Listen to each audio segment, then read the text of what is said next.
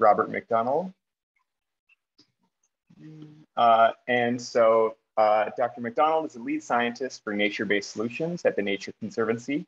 He researches the impact and dependencies of communities on the natural world, studying how nature can increase resilience in the face of climate change and improve human health and well-being.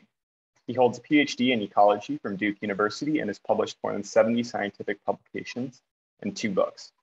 Prior to joining the Conservancy, he was a Smith Conservation Biology Fellow at Harvard University, studying the impact global urban growth will have on biodiversity and conservation.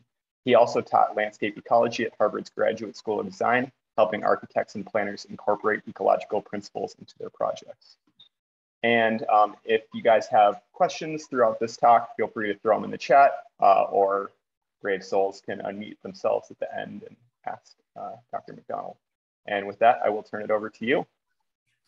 All right, thank you all for the invitation, and thank you all for being here. It's going to be an interesting seminar to give because it's everything from probably folks who don't know much about this topic, and I'll pitch my talk at that level, and then folks like I see Eric Greenfield from USDA who are experts in parts of this topic. So the title of my talk, I'm going to share my slides here, is can someone give me a heads up that you can see the slides? They look good. All right, thank you. Is mapping tree inequality. So why do many people not benefit from tree cover, and why it matters for climate change and for COVID? So what I'll try to do in probably half the time today, because I want to leave a lot of time for talking, is talk about first, what is nature in cities? Why does it matter? And then really focus in on 2 papers that my group came out with recently. One is around tree cover inequality and heat for a sample of US cities, about 6,000 US cities. And then in part 2, look at tree cover inequality, but also actually park access inequality and how it relates to patterns of COVID-19 case count. And then I'm going to try to end with just a slide or 2 on how we might fix the inequality that's there and what the public policy solutions might be. So I thought I'd start with the big picture. This is the world we live in at night. This is the US at night from space. So you can really see all of our cities, all of our towns and communities, and even the highways stretching between them. Humanity is a majority urban species. We've been that way for probably close to a decade now, depending on who you believe. And there'll be another 2 billion urban dwellers in cities by 2050. So to get your head around how big a transformation that is, picture a city, I don't have the stats in hand for your city, but picture a city the size of New York City, all of the roads and bridges, and picture building all that in about 3 months, and then sort of doing that again and again and again out to 2050. That's roughly the pace of urban building and infrastructure construction that we as a species are undertaking. But of course, it won't all be in one spot. It'll be scattered across all of these pinprick flights around the world's surface. By one estimate, we might urbanize an area that's the size of the state of Texas by 2050 of new urban area. So it's a really fundamental change to the Earth's land surface, and all those people in cities need resources as well. So one of the overarching questions of my research is, what is the purpose of the conservation movement where I work in an urban world like that, in this urban century we find ourselves in, of the fastest migration into cities in human history? And when I talk to conservationists or ecologists and you talk about cities, they think about a space like this. This is the Los Angeles River, which is sort of the poster child of a river that has lost all of its ecological function. For anyone who's seen the Terminator movies, this is a place where there were fight scenes. It occupies a certain interesting place in the psyche of Los Angeles. It's also a river that lost its identity for a long time. So this has been re-engineered as a stormwater conveyance system. And in fact, on maps in the city for several decades, this stopped being called a river and was just called the Los Angeles Stormwater Conveyance System. So it's a good example of a single function solution that engineers might come up with for a river that is a gray, lifeless space. So if this is what that urban future looks like, I think for myself and many others, that's a depressing sort of future. So I want to tell you the story of another place. This is Seoul, South Korea, and very typical post-World War II development along another river. And so this river is totally hidden. This is the Cheonggyecheong River underneath that highway, you can see. And this is that space today. So at very great expense, the city decided to remove that highway and rehabilitate this site.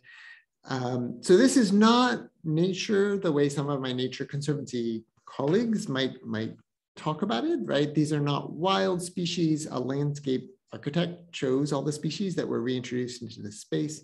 But fish have returned to this river, and so there's some extra biodiversity value. This is still the stormwater conveyance system of Seoul. So in high flood times, you do have to get out of this space. But it's now also a big linear park that helps cool this portion of the city and serves as a place for recreation and mental health in the city. So for people like me who went and got a PhD in ecology, I did not get that PhD thinking I would be interacting with cities as they plan nature-based solutions like this one. But increasingly, I think ecologists are being asked to engage in this question of what should our cities look like? How does nature shape the lives of us in cities? And I think that's a really exciting change and sort of a paradigm shift in how we think about nature. So we're not just thinking about protecting nature from humans and from cities, although that's still a really important agenda, but we're also thinking about how nature can improve life in cities. So I'm going to give you a quick tour of the kinds of projects the Nature Conservancy does in cities. And I don't mean this to be an advertisement for the Nature Conservancy, but rather kind of a recognition that there's many different kinds of nature-based solutions in cities for many different purposes. Before I really focus in on some hardcore science around tree cover. So this is the goal of what we're trying to do in cities and in communities. We really believe you have to harmonize the relationship between cities and nature so that both of them can thrive, so that there's still space for biodiversity in that urban century, and that those cities are green, thriving places. So one thing we do in lots of cities, including Melbourne, which you see here, is just sort of classic open space planning, or sometimes urban canopy plans like we did in the greater Melbourne area. Focused often on biodiversity. This plan had a particular focus on biodiversity, but also sometimes benefits to people, heat island mitigation, recreation, etc. Stormwater is another big focus of projects, especially I would say in the US and China. We see a lot of focus on nature-based solutions for stormwater. This is an example from Bridgeport, Connecticut, which is sort of neat because it's also a gardening space. So it's both rainwater from the road you can see to the right and a gardening space. There's increasingly a really big focus on heat mitigation, and this will be a theme for the second parts of my talk. And I thought I'd include a picture here from Phoenix, Arizona, of a community tree planting in a park. Phoenix is a particularly interesting example because it's an arid climate, right? So every tree you plant, you have to be thoughtful of the water demands of that tree. There's also interest in air quality and planning for trees for air quality. I included a picture here from Louisville, Kentucky, one of our field projects where there's kind of the greatest focus there. And this one's particularly interesting to me because there's a project we've been trying to work on with the University of Louisville with some NIH money where we're treating tree planting as a public health intervention and tracking health outcomes over time. And finally, there's that human dimension I mentioned.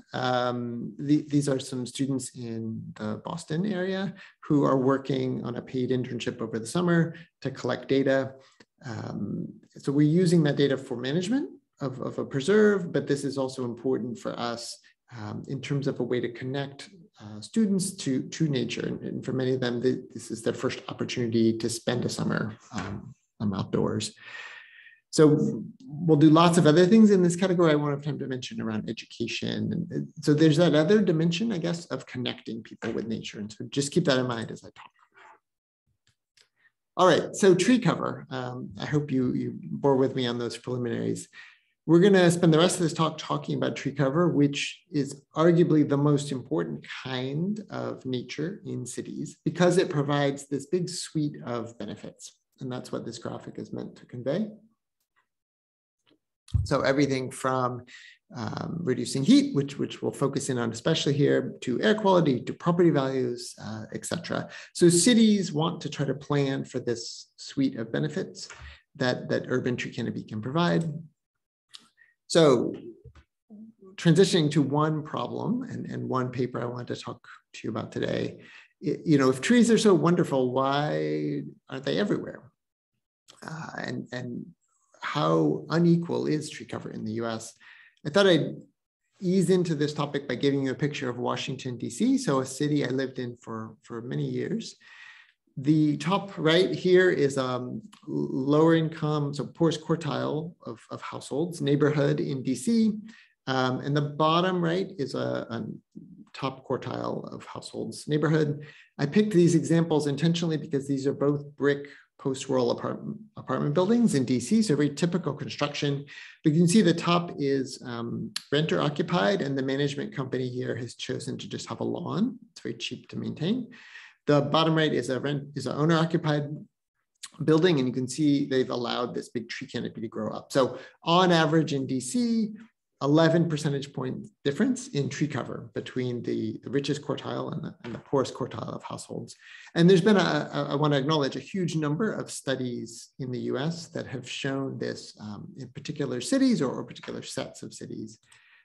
So what we were trying to do with this study was really look at as big a sample of communities as we could with some high resolution data and get a sense of how big is the overall tree canopy gap? How much fewer trees do poor neighborhoods have?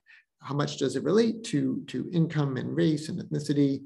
What does that mean for summer surface temperatures? So we're using some Landsat data to assess that. And finally, what might that mean for health and how could we correct that? So our study universe here was the 100 largest urbanized areas in the US.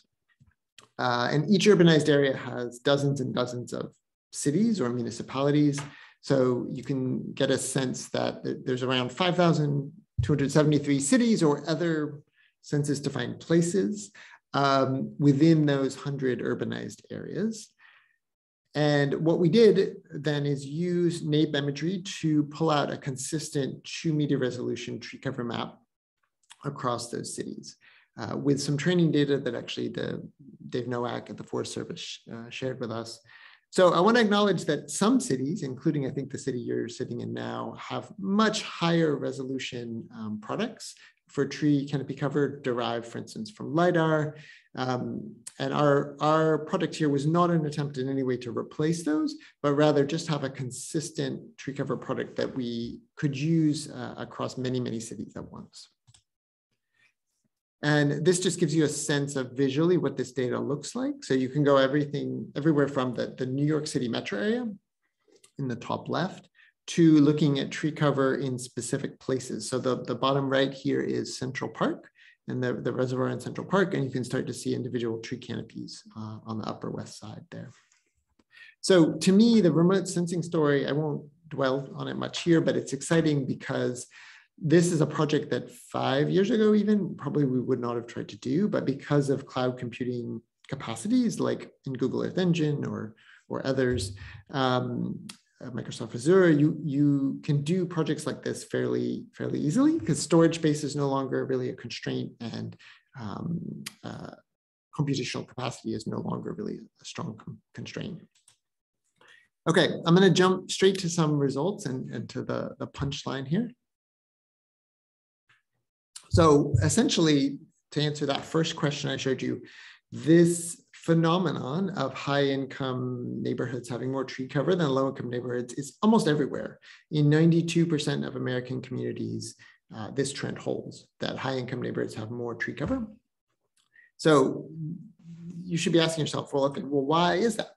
So one important gradient to keep your head around is this gradient in population density, going from dense neighborhoods in the city center out to less dense neighborhoods in the suburbs.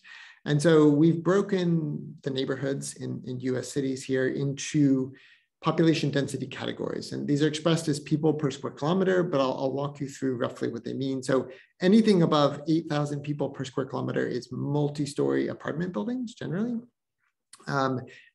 Something in the moderate category might be townhouses. By the time you're in low or very low population density categories, these breaks correspond with single family residential homes on different size lots. Okay, so that's what the rows are. And the bottom row here is all census blocks in the US. So look at the first column. This is percent tree cover, splitting, looking at the bottom quartile of income and the top quartile of income. So if you look at the very bottom row across all census blocks, there's about a 15 percentage point difference between low income and high income places. So low income neighborhoods have 20% tree cover, high income neighborhoods have about 35% tree cover.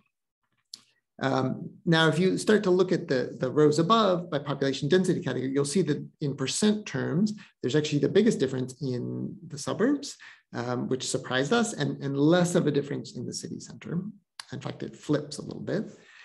So to explain what's going on here, look at the next category, next column, which is population within that density category. And so you can see that high income households live in the suburbs in the US. They live at low population densities generally. So there's 23 million high income households in the very low population density category within our sample of cities. Conversely, low-income households live in predominantly moderate to high population density conditions.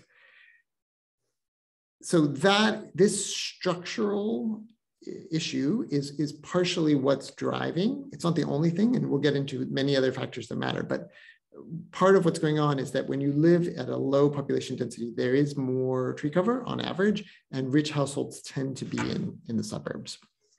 The last column is just to show the area in each of these categories. There's much more area spatially in suburbs than in city centers. So there's actually a lot more trees there overall because there's just a lot more area.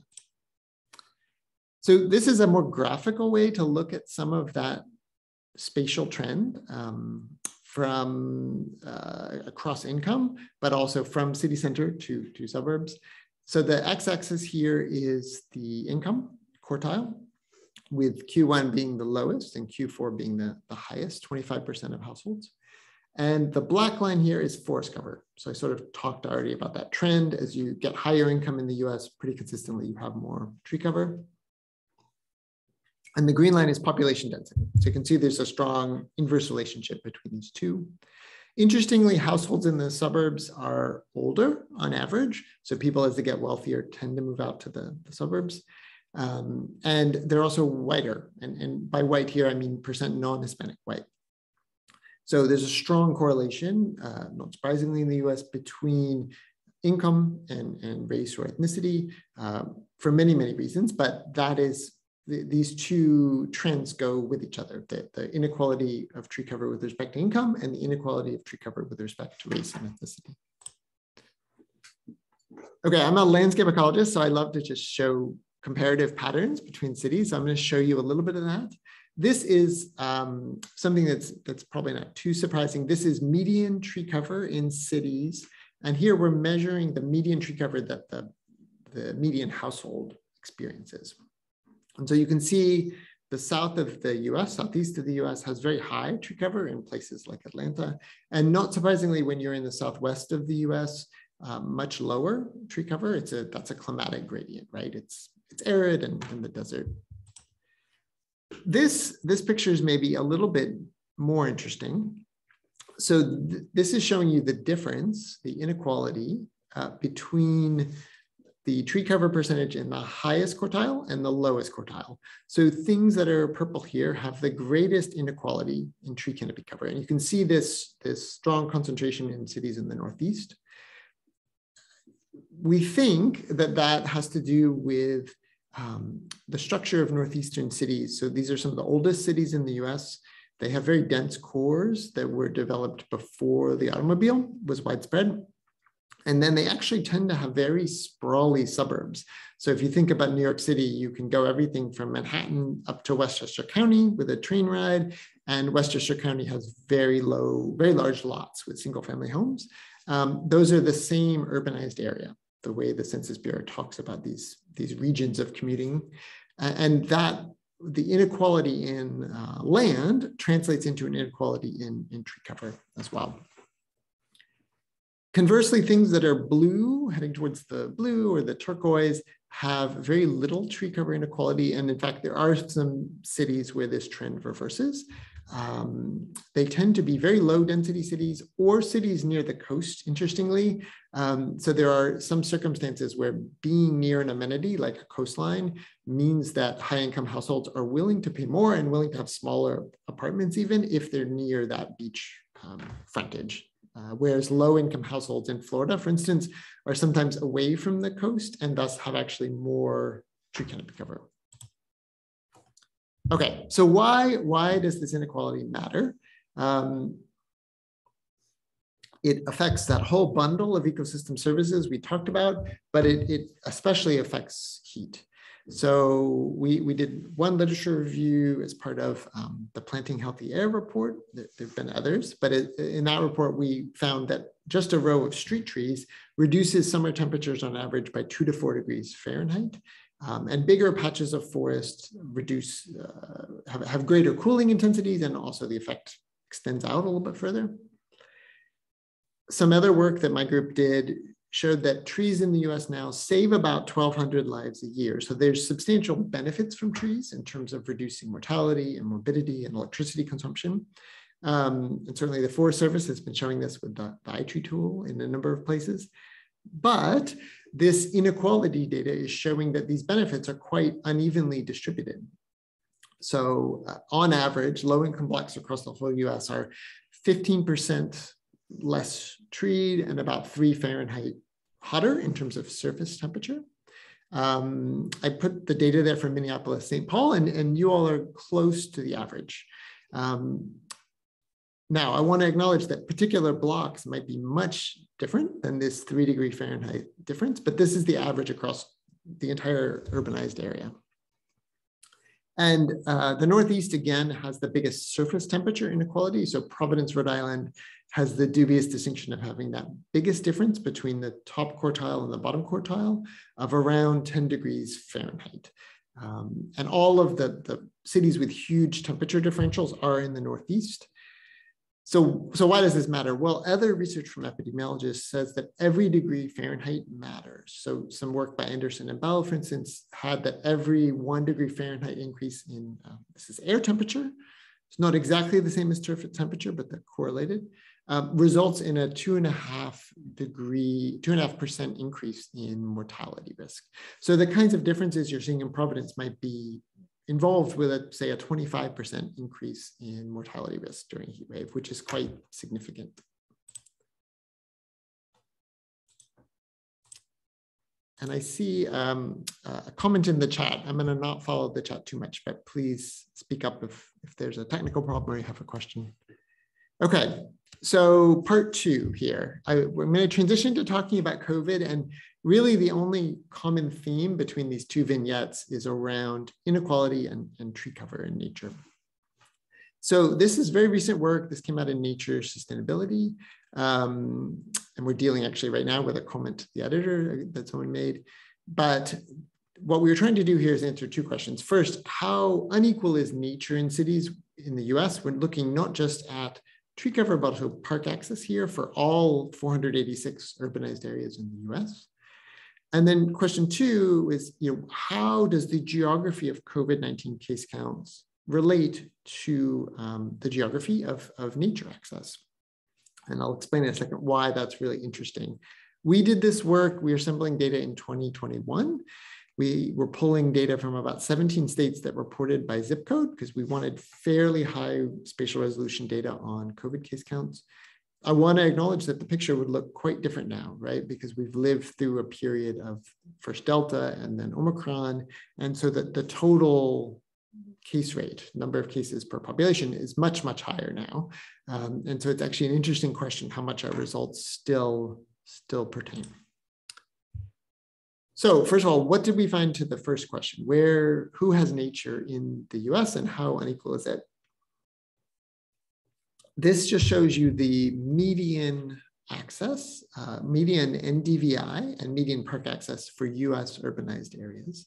So NDVI here is a measure of greenness, relates a lot to tree cover. We're using it in this study because there's a whole body of literature in the health field that relates NDVI to health. And so we wanted to be able to reference and link into that.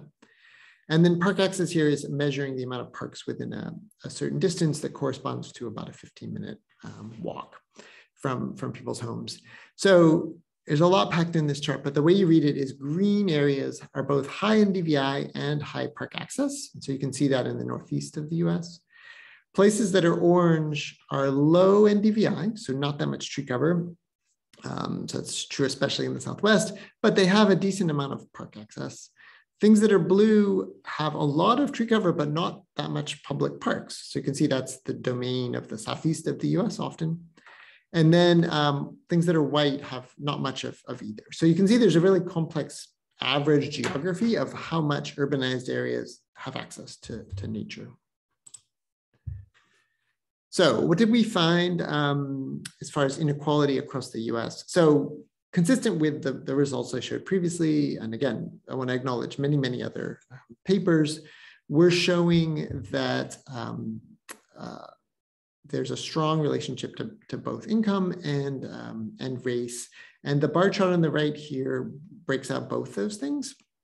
So the x-axis is the income quartile. So the 0 is lowest income, 3 is the highest income. But it also breaks it out by whether a neighborhood is majority people of color or majority non-Hispanic white. And so you can see that actually the big difference in NDVI does relate to race and ethnicity, but within that there is an income effect, especially for majority white neighborhoods. So this may matter, right? Because we know from a lot of other health research that less NDVI is linked to poorer mental health outcomes, more children be more overweight, et cetera. So whatever health benefits that nature is providing, tree cover is providing, are differentially provided in the US for both NDVI and then park access, which I didn't show you data on park access. Okay, so our conceptual hypotheses going into this work was that inequality before the pandemic would be amplified during the pandemic. So poor neighborhoods, more often those households have frontline jobs, so they service jobs or hospital jobs, or where they have to physically be there. So there would be then greater COVID exposure. They also often have poorer health to start with, so more pre-existing conditions, and that can lead to worse COVID outcomes or more likelihood even to catch COVID. And of course, low-income neighborhoods are maybe less able to deal with job losses or economic losses during the period of COVID, and they have less nature access to start with. So we wanted to just see, is this hypothesis plausible? Is the geography of lower nature access reinforcing this geography of inequality? And the answer broadly is yes. So to give you a visual picture of this, this is the Chicago metropolitan area, urbanized area. And you can see NDVI on the left. Again, this proxy for tree cover for the most part, greenness. And then on the right is the case count. Again, sort of circa mid-2021. This is the number of cases per 100,000. You can see the concentration in particular portions of central Chicago. So when you start to look just at the simple bivariate relationship between these two trends, it runs generally as we hypothesized. So first of all, look at the bar chart on the lower left here.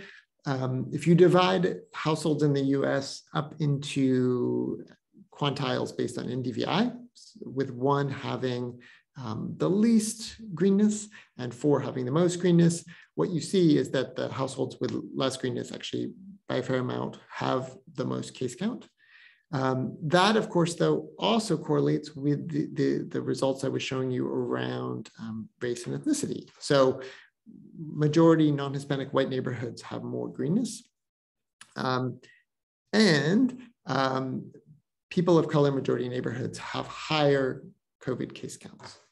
So at least at the level of association, it's pretty clear that these patterns are reinforcing each other.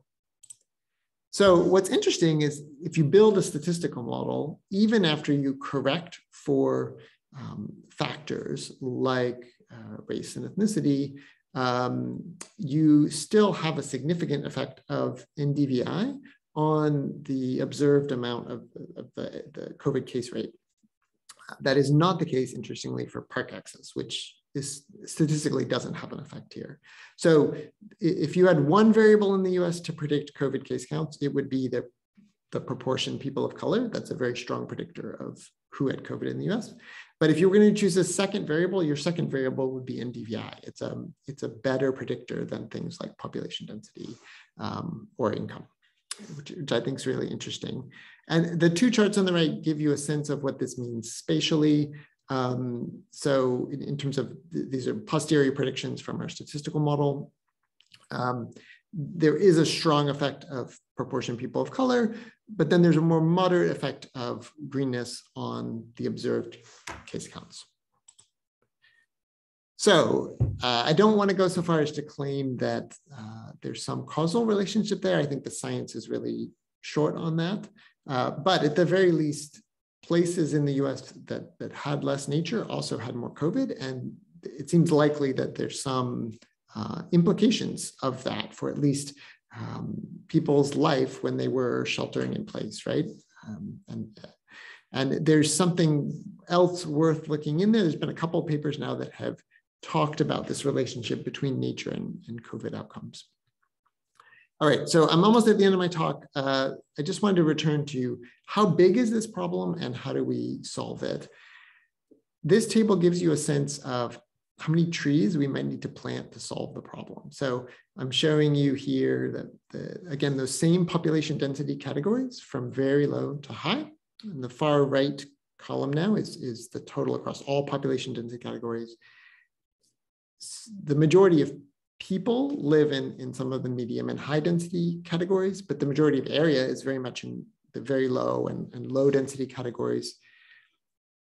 The next row down talks about the tree cover gap, and then how much extra tree cover you would need to close that gap. And we made sort of a rough estimate here, first order estimate of the trees required to close that gap. And it's roughly 62 million trees that are missing from low-income neighborhoods that you would need to add to reach the tree cover that's in high-income neighborhoods of equivalent density. So something we're trying to do here is say, calculate away the density difference and just say, if we want to make two neighborhoods that are similarly dense, similarly green, how many more trees do we need in the US? Because there's still a difference in tree cover. So there are many ways you could value ecosystem services, and I'm trying to work with the Natural Capital Project now to think about ecosystem service value and what this inequality means for it. Compensatory value is one of them. So roughly speaking, there's $56 billion less in compensatory value of trees in poor neighborhoods than there would be in rich neighborhoods, all else being equal. That is much bigger, obviously, than the cost of planting trees to close this gap, which is $18 billion. So a lot of money, but in the context of something like the US federal budget, not that much. This is the kind of problem that we in the US could solve if we wanted. And I guess I wanted to end on that note. I presented a lot of US level data and numbers. One of the joys of working at the Nature Conservancy is getting to work directly with tree plantings like this one. And translate those big abstract numbers into, okay, we're going to go plant 100 trees today, right? This is a tree planting in Louisville. So that's the scale at which solutions happen. Trees are planted and maintained. Maintenance is really crucial in municipalities, right? In particular neighborhoods. And so the solution to tree inequality has to also be local. It has to involve communities and urban foresters planting trees to correct this inequality. That's the kind of thing that excites me do this science and give talks like this, and I hope it excited you a little bit. And I think with that, I will stop and turn it back over to the host of this meeting. Sweet, thank you for the talk. We have one question in the chat as of right now. I can read that out here, so it will be recorded as well. Thanks, Dr. McDonald. Enjoying the subject and talk a lot. Here's my question. I've always thought of encouraging urban tree planting as a positive feedback. The cooling and shading reduces heating and cooling needs this summer, which reduces climate emissions, which will decrease heating cooling needs further. Is this a fair read? If so, why has it been difficult to leverage win-win elements like this in policy making? Yeah, that's a good question. Yes, I think it is a win-win solution in that sense. So trees absolutely reduce electricity use for cooling and sometimes have heating energy gains as well. And that does reduce greenhouse gas emissions. If you're going to make that win-win argument to policymakers, you have to be ready to also speak about other solutions, right? So there's people who work on cool roofs, so just painting roofs white. That has a much higher return on investment, for instance, than tree planting because it's a cheap way to reduce energy consumption. And in cold parts of the country, there's a big focus on insulation, right? That also has a really high return on investment. So there's many ways you could reduce residential energy consumption, but I think it's fair to say that tree cover is one of them. And I think I've worked with cities that are trying to use that as an extra justification for tree planting. The other point I want to make though is there's my nightmare scenario around climate change, which is the flip of this happening. So as we see more intense heat waves and droughts, many cities are losing a lot of their tree canopy cover. And that means that then households will spend more on cooling in the summer, which then makes climate change worse. So that's sort of a lose-lose scenario. And I do think there's a risk of some of that happening as we start to see extreme heat events and especially drought events that sometimes wind events that kill a lot of urban tree canopy.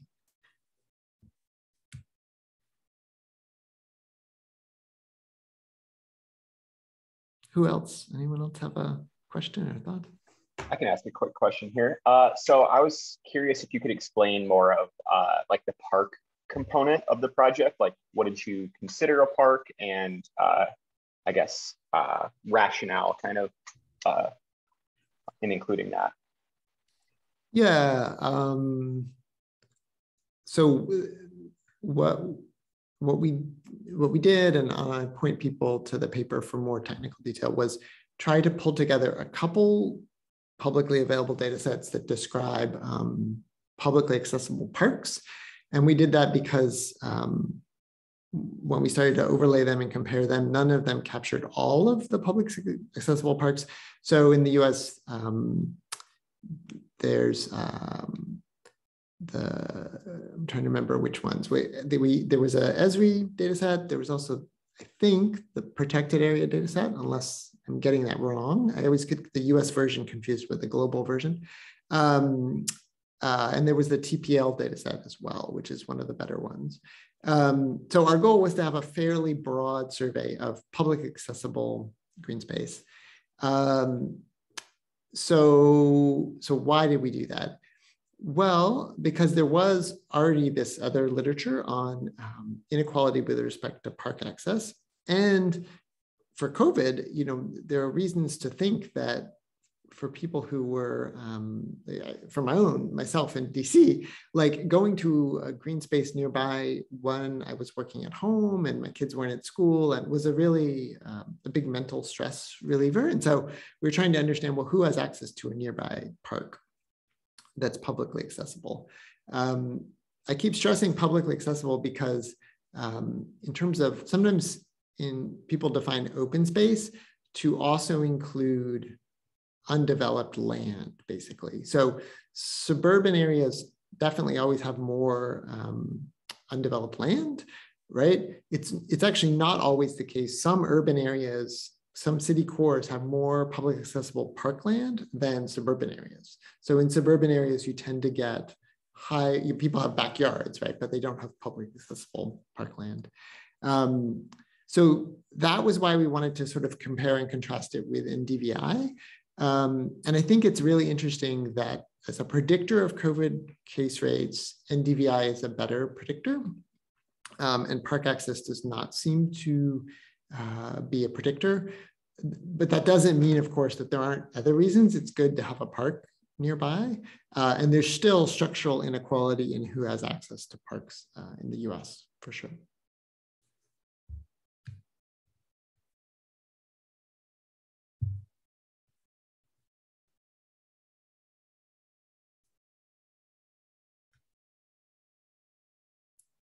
Oh, Chris, you're on mute there. There's a couple questions coming in. I'll read this first one off here. Thank you for your talk. Do you think that not only the tree cover and access to nearby green spaces, but also the quality of the urban forest patches in ecological senses, structure, biodiversity, integrity, ecosystem functions could also be unequal among socioeconomic gradients? That's a good question. Probably, but I don't know for sure. There's probably different answers for different questions.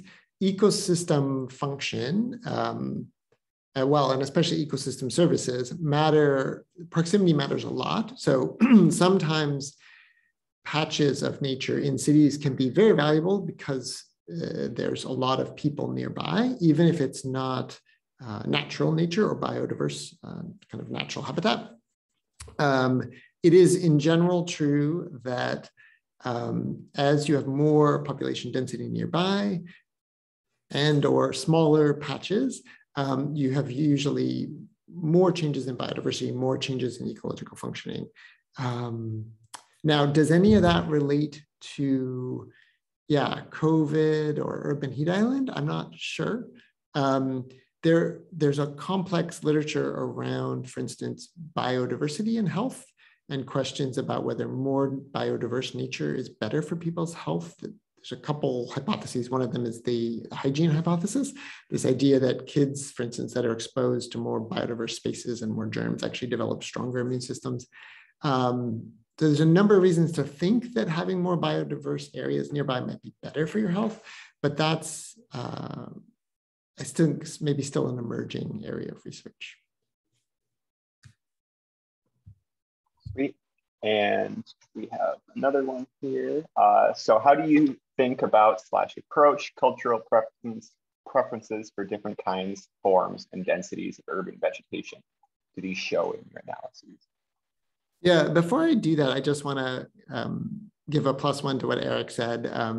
Yeah, Eric, we have often used iTree, so really grateful that tool is there, and would point folks to that as ways to calculate everything from the benefit of one tree in your backyard to trees in a whole city, if you have an interest in that. Okay, yeah, to this question from Samuel.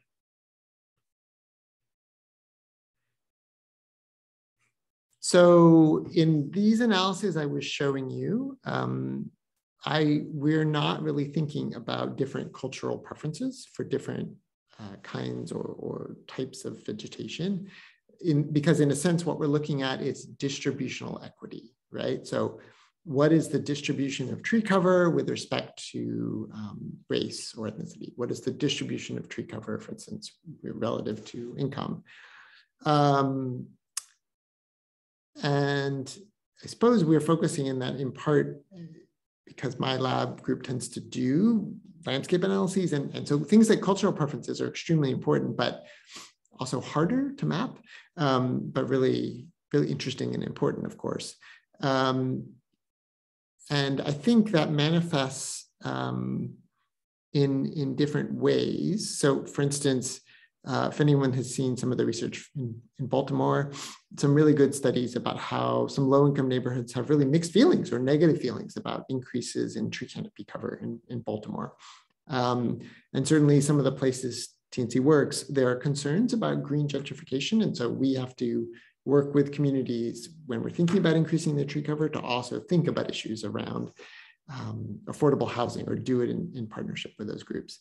And then at a really different international kind of scale, we're talking in this talk is in a US context where the suburbs are wealthier, the city center is poorer, our cities have a particular structure. I gave a version of this talk in France, and people really pushed back because in many European cities, and this is sort of true in New York City as well, in many European cities, the city center is the richest part of the city, right? If you're a rich household in Paris, you live in Paris proper.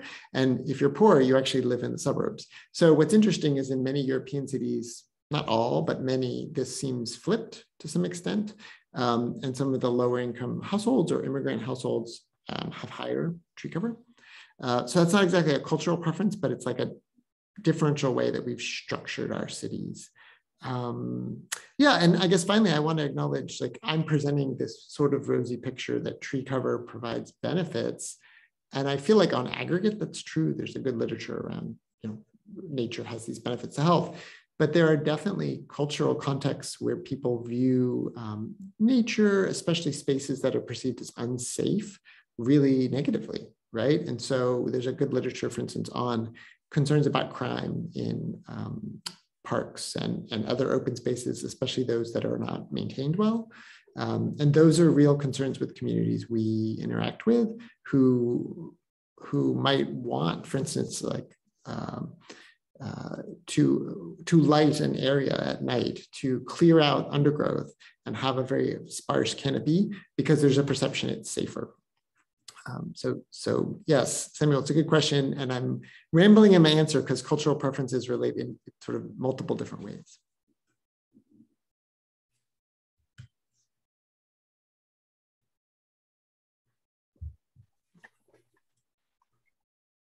Sweet.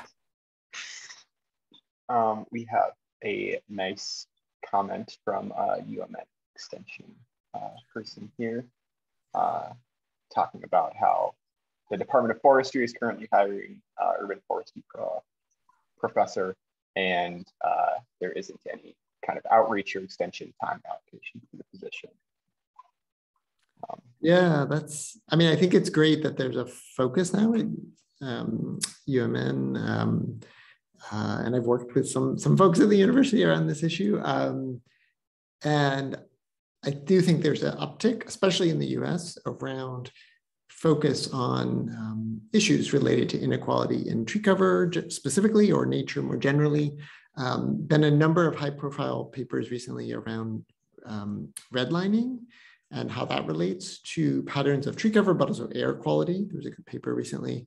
I didn't talk much about redlining in this talk, but that's another important historical process that layers on top of some of the structural issues of our cities that are there, where for reasons of both explicit racism and sometimes implicit racism that's a little separate from redlining, but both of those things reinforce often inequalities in our cities and reinforce this pattern of tree cover inequality. So you're saying, I'm seeing an explosion of interest in this topic. I'm seeing some cities starting to take actions and prioritize tree planting into neighborhoods that are less served right now and have less tree cover. But I'm also seeing lots of cities, to be honest, that still have very little capacity to plan for or plant or maintain their tree canopy cover, and tend to do it in a somewhat ad hoc fashion. So even Washington, D.C., when I lived in D.C., certainly has great maps of where there's tree cover and where there's not. And they know that Ward 7 and 8, for instance, in DC, the lower income neighborhoods have much less tree cover, but they also still operate some by where people request tree planting. So if you look at the map of where they're doing tree planting, it tends to be wealthier neighborhoods because they're getting more requests in those neighborhoods. And it's a little easier to plant in those neighborhoods because they're a little less, they have lower impervious surface. So I think many cities are still trying to figure out how to start correcting this injustice. Yeah.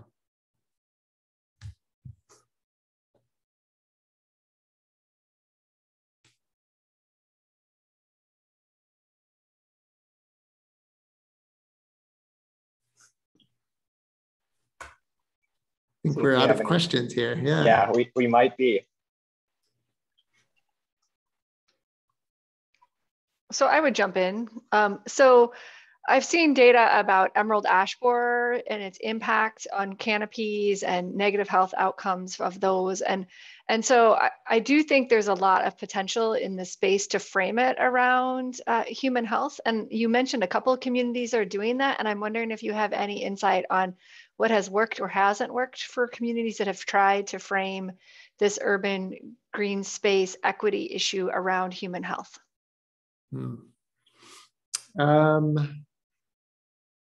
That's a great question. And it probably varies a little bit depending on the context, the governance context. And so to start maybe internationally and give people a broader perspective on that, some governments that have nationalized healthcare systems have seemed more aggressive in dealing with this linkage, right? So I mentioned that project in Melbourne.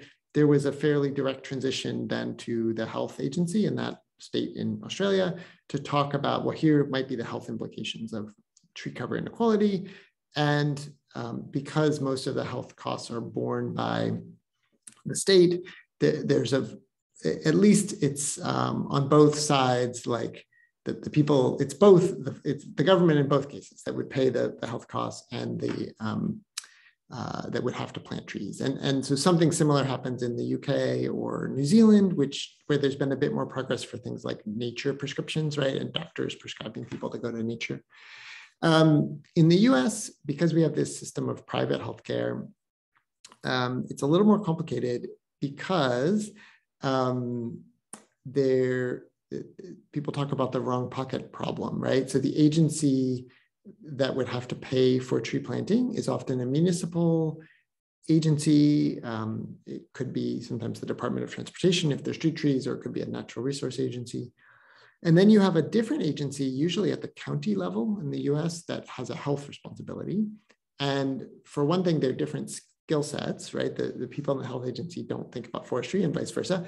They're operating at different scales, and they don't have a great mechanism to exchange money. And so you see some cities taking a first step of just joint planning between the two. So Toronto comes to mind of a city where they tried to do that. New York City also comes to mind as a place where it's a bigger city, a very well-resourced city in many ways in terms of their government capacity. And so there's been some really good science using New York City healthcare data directly showing this effect of lack of tree cover on deaths and morbidity during heat waves. And then because of that, they tried in the Plant a Million Trees program, and now they're trying with the Next Million Trees effort to direct tree planting to places like in the Bronx or Queens that have less tree cover. So big cities are in some ways like an exception in the US because they do manage healthcare and they manage trees. And so they can sort of solve that public policy challenge. But it gets harder for small cities in the US where there's often no forester, right? And there's very little capacity to plan. So I don't know the magic solution. And Angela, I'd love thoughts from your perspective on what seems to be working to plan solutions to this issue. Yeah, I don't know what seems to be working. I will say, I mean, so I was realizing this is a group of fish, wildlife, cons, bio people and not forestry people. So I will say, I think there's generally an effort in Minnesota to get our parks within 10 to 15 walking minutes of our constituency. And so when you looked at those national maps, there were a lot, Minnesota looked better in those maps than it does in some other racial disparity maps. And that's because we do have some nationally renowned park systems and some real priorities and real great space. I do worry though about, we also have our big cities. So St. Paul, Minneapolis, the Twin Cities Metro by and large, and then Duluth, Mankato, Rochester have designated foresters, right? So urban foresters that kind of run those shops. And by and large, I think they're a really great group of professionals. It's all of those 500 plus small municipalities that I really think we struggle to serve well. But their disparities in some of those communities, I suspect, are pretty bad. I mean, we have some large communities with a lot of refugees, really new Minnesotans. And I haven't seen those numbers, but again, having such limited access to resources. I will say, if this group hasn't heard, the DNR has 50 forestry corps members that they're trying to get out on the landscape this year. So that is really exciting opportunity. And I know in some communities, they've certainly been able to do tree inventories, which is often that first step to equitable planting, and then planting and a bunch of other things. So, but it's really connecting those dots and making and getting the contribution of resources. And so, like, I was the one that dropped in the lack of resources for outreach around this at the university, and it deeply worries me. And I don't know what to do about it. But I feel like if people don't know, then we can't ever address the problem. So hence my dropping in. Not sure if I helped. Might have just no, that was really interesting. And one thing I thought of as you talked, which comes out of the tree inequality work I was doing, but is worth talking about, is much of the literature on tree inequality focuses at the municipal scale, right? So how much is inequality within Washington, D.C. proper, right? Or New York City proper. And that's important, and it's a scale of governance, right? But what's interesting when you look at the overall urbanized area is that the inequality is greater. And so why is that? So US metro regions are very fragmented, certainly by global standards, and meaning there might be hundreds of municipalities in the greater New York City area.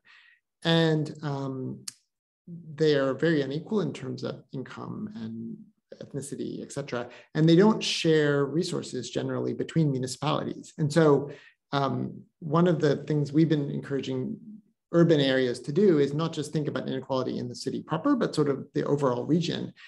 Because some of, like in the DC area, where I've looked at the data more, there are some suburban towns that are lower income that have some of the worst tree access and park access numbers. And they're very under-resourced towns that probably get less attention in a public policy sense than something like the District of Columbia. Yeah, and I mean, I assume this group has seen, but there's some really great information about redlining here in the Twin Cities. I would have to dig, maybe someone else can dig and find it. But I mean, we definitely have a very ugly and sad past around redlining in Minnesota that I think we're just starting to come to terms with. But there are maps now that can help us at least better understand that. And I know that some of our municipal communities are really trying to put in trees in these historically underserved neighborhoods. So, but if the whole community's trees accesses are generally neglected, then that imbalance just persists as it has always. Thank you. Sure. Yeah, no, it's a hard challenge. I mean, the other angle we haven't talked about tonight, but which is important, are trees on private lands, right?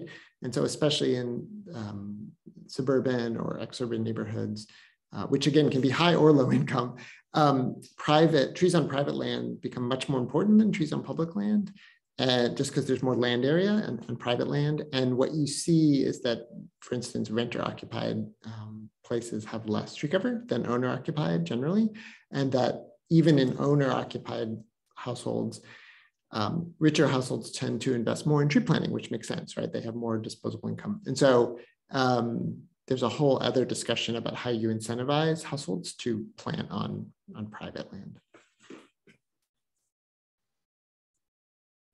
I suspect they're going to cut us off soon. Yeah. But if not, I'll respond. Because the other thing about that, and you sort of alluded to this, I mean, we're losing a lot of trees at Emerald Ash Borer, and we have lost, but very much as you said, like in your worst case scenario for climate change, the trees will go and then we'll get higher heating costs. And frankly, I think we're seeing that because we're losing a large percent of mature shade producing trees. And even if they get replanted, which they may or may not, it'll be years before they offer those same services. And I think particularly in those renter owned, they aren't getting treated. I mean, Emerald Ash Borer is a treatable problem, but only if the landowner is willing to treat. And I think, I don't have data, but my suspicion is fewer people that rent are getting those trees treated. Their trees are going, are they getting replaced? And so in some ways, I think we're already starting to see the earlies of your worst case in certain pockets. And I don't know that we've done a good job of managing that on private parcels. Okay, you can close us off. It's 1 o'clock. Yes. Yeah, thanks a bunch, Dr. McDonald, for coming to talk. And we will have another seminar next week. So tune in next week for that. and happy Friday, everybody. Yeah, thanks for the invitation. It was a pleasure. Have a good day, everybody. Cheers.